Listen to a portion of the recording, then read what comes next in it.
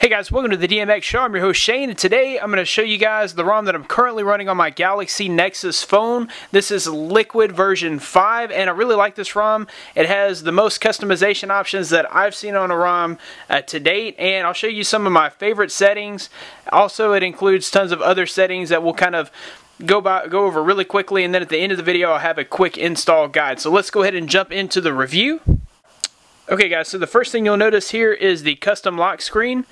I have it set at 4 options with the custom carrier logo. We'll get into those settings here in a minute. But the first thing I want to show you here is just how incredibly fast it is.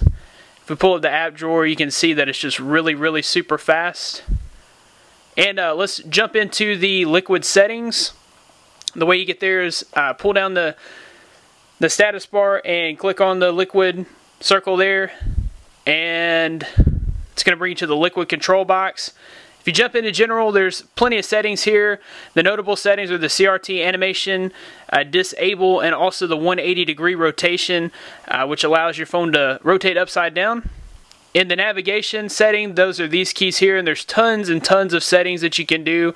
You can do the menu location and visibility. You can change the nav bar color, which is really cool, and it does all this on the fly. You can choose the enable buttons. I have task deselected because I've got my home button selected to long press to bring it up, which shows my recents.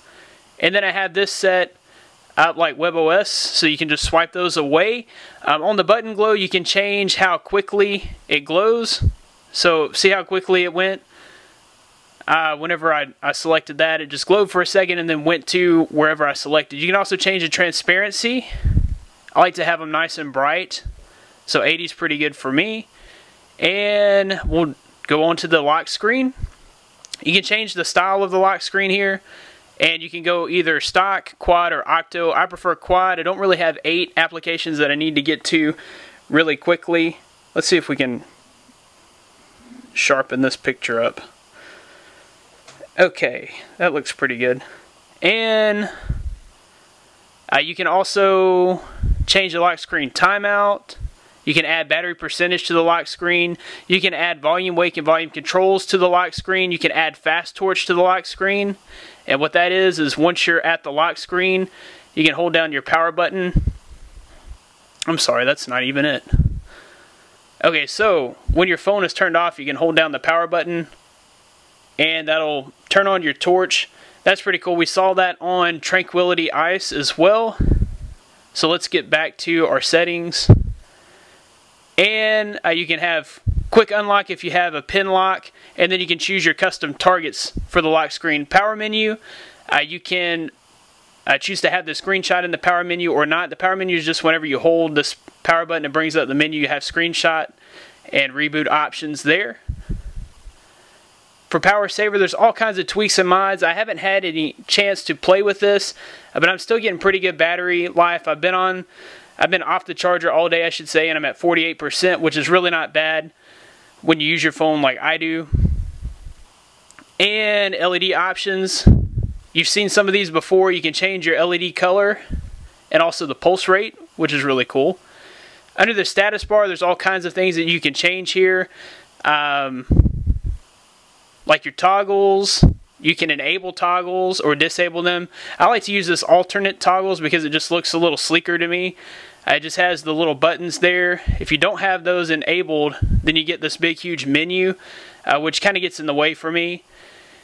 And you can change the style to be icon only or text only. The clock, you can change that to the center clock, or you can have it either on the right or none at all. Once again, all these settings are on the fly. You can change the clock color. And on the battery, you can change the style there. My favorite is text, but you can also go icon and text, or we'll just put it back to text. But you see there's several options there, and you can change the style, right or center, and battery color. You can change that as well. And also the battery size. Performance. Now under maximum, you have a setting there from 1420 megahertz. which for me was too fast, and it caused my phone to be super laggy at 1350 megahertz. I didn't notice an increase in speed with no lag, but it does tend to drain the battery a little faster. 1200 megahertz is like the sweet spot, which is what the phone comes with anyways, and that's where I would suggest that you keep it. And then the governor, you can set this to conservative X to save on some battery, or even on demand will save the battery because it only processes at high speeds when it absolutely needs to. Performance X is going to be the setting that really kills your battery. And you can also undervolt there as well. That'll help you to save some battery. And this prop modder, there's some cool things in here. To note here is the upload speed hack.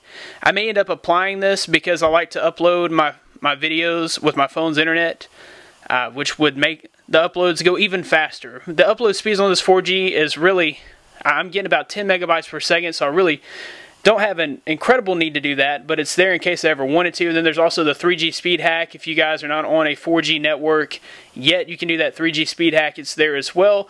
There's also GPU, that's the graphics processor. Acceleration, you can do that there. And a few other things like the SD card speed hack, that's there as well. A lot of ROMs include these already built in. Alright guys, so that was Liquid version 5. For the Galaxy Nexus, like I said, one of my favorites, and now I'm going to show you guys how to install it. If you guys already know how to install ROMs, then you can skip ahead. What we want to do here first is reboot into Clockwork Mod Recovery, and you'll need to download this ROM first, have it on your SD card. Just go down to the link in the description. I'll have the download link there, and as soon as this boots up, we'll go ahead and jump in.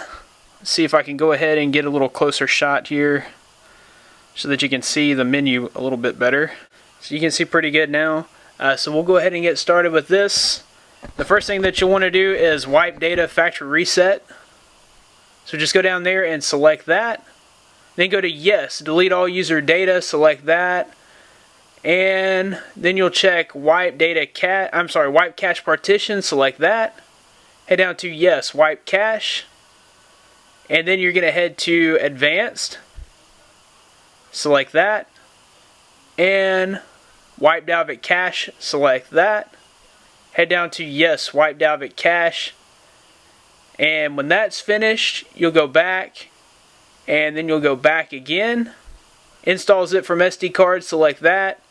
Choose zip from SD card, select that. Now you're going to go to your download folder. It's where it should have downloaded, is if you downloaded it directly to your phone. And then you're going to find the Liquid. Let's see, where's it at here? Okay, Liquid Toro. And whatever the latest version is, it should be beta version 5. And you'll select that. And install Liquid Toro beta version 5. You'll go ahead and select that. Give it about 5 minutes to install. When that's all finished, you'll just go back to Reboot System Now. And I'll leave you guys with the boot animation. So like I said, this one, all the G apps are included, so you don't have to flash those separately. Guys, if you like this video, be sure to give it a big thumbs up. Subscribe to the channel for more videos like this. Also, you can check me out at droidmodderx.com for all the latest in Android news, ROMs, mods, and hacks. Be sure to follow me on Twitter at droidmodderx with an E, not a 3. Thanks, guys.